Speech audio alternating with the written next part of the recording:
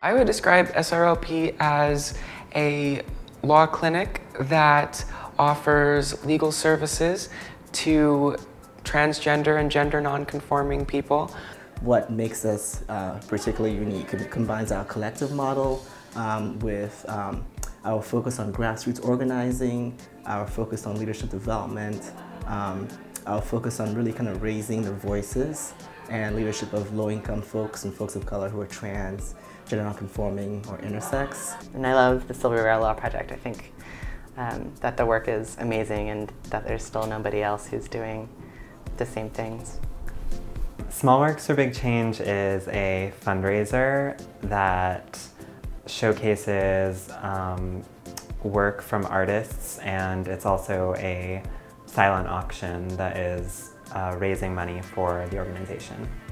It's a celebration, it's a party, and it's an art show, it's a benefit, and there's performances, people, show up looking so fabulous and just so excited, and it's a really, really fun event. It's like kind of the big blowout event of the year.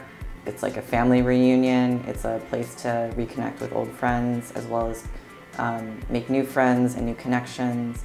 It's an event that celebrates the artistic, cultural production of trans people and queer people in our communities. It's rare that we have a moment to maybe just pause and celebrate our lives and our connections to each other, and to celebrate that in a way that is incorporating the visual culture that we produce in the world. And it's also a good chance to learn about SRLP's work and learn about what we do within trans movements in New York City and beyond.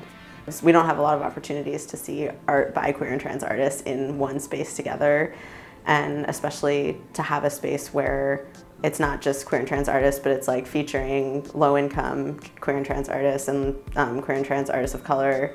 That's amazing. Sylvia Rivera Law Project's Small Works for Big Change is my favorite event of the year. Every year, my favorite event of the year. I love this party. I love this gathering of people. I love the work that the community donates. It's invaluable for the organization, but also it's my favorite event of the year. Come.